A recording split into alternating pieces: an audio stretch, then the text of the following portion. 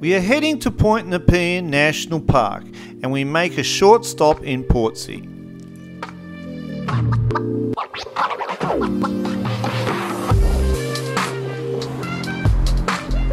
Portsea is a small village on the tip of the peninsula, famous for its expensive, exuberant houses. The cafe we chose to drop into is right along the way of the national park and it has reasonable prices.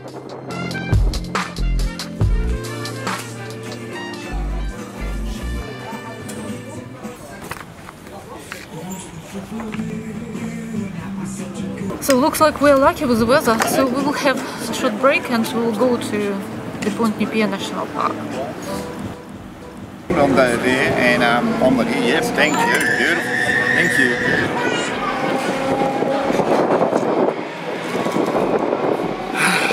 Croissant, Basque croissant. Croissant. What do you have, Victoria? Croissant. Croissant? I think this place is famous for its French croissants. And French, I think the owner is from France, that's why.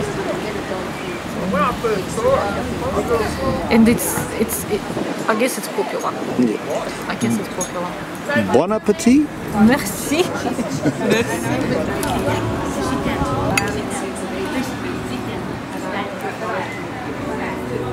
Very nice. We heard Portsea is the hub for scuba divers and we noticed a lot of scuba divers getting changed in the car park and diving off the pier. Two big V8 engines, 700 horsepower up, it's pretty powerful. The Portsea front beach is small.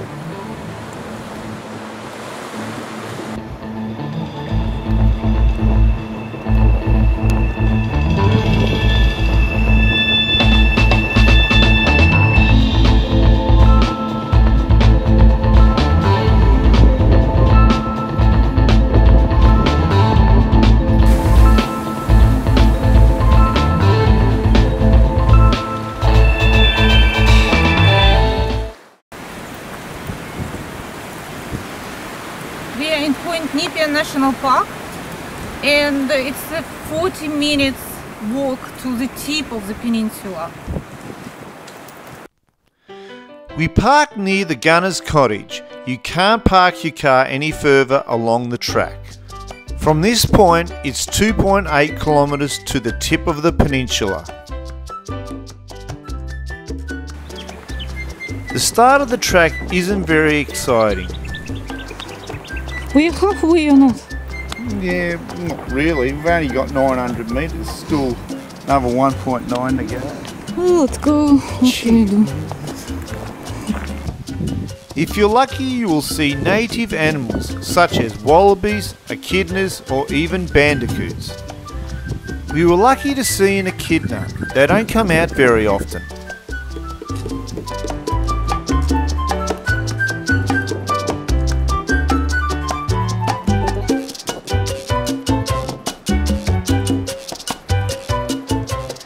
You can catch a shuttle bus if you don't want to walk the track, and it will cost you $12.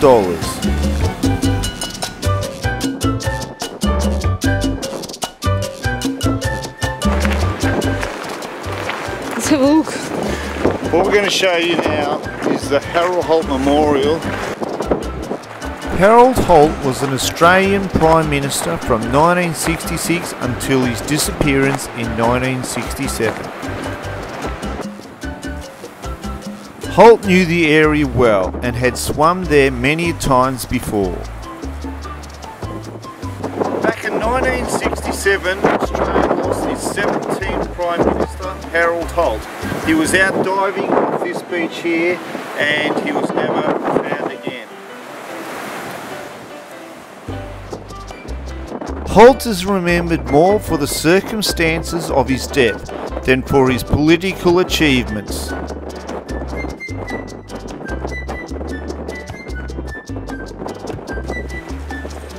There used to be a military base at the tip of the peninsula. What is it? I don't know, maybe it's some kind a radar.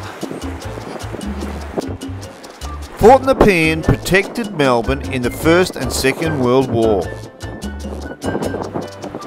Oh, really?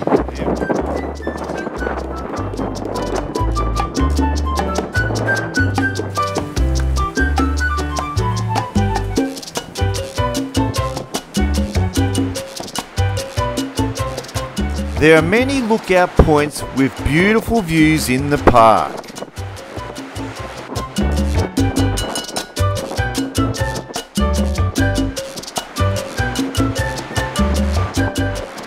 And there are lots of photo opportunities.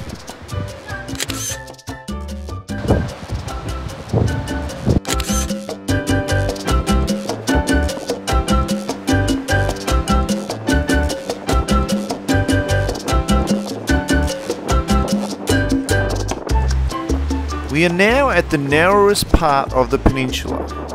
On one side of the road we have the rough waters of Bass Strait, and on the other side of the road we have the calm waters of Port Phillip Bay.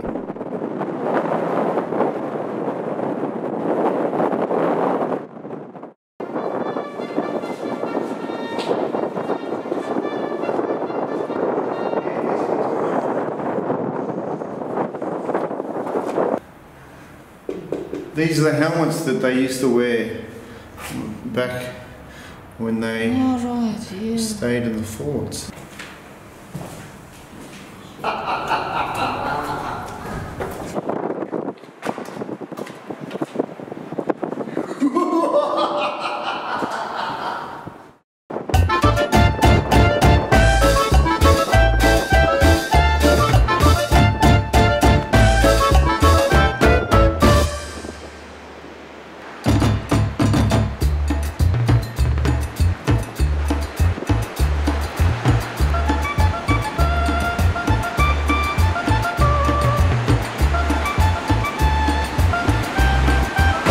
It's a bit windy here today, but we love the views, and it's a really good national park.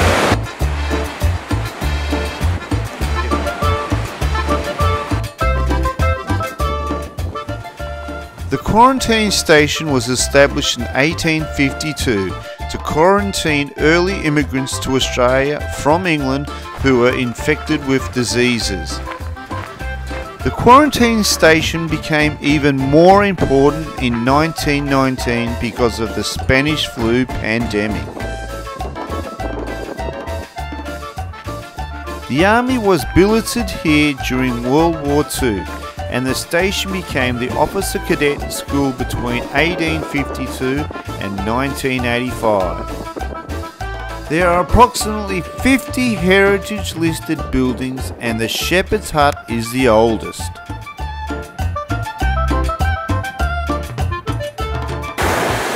If you like our video today, give us the thumbs up and subscribe. Cheers!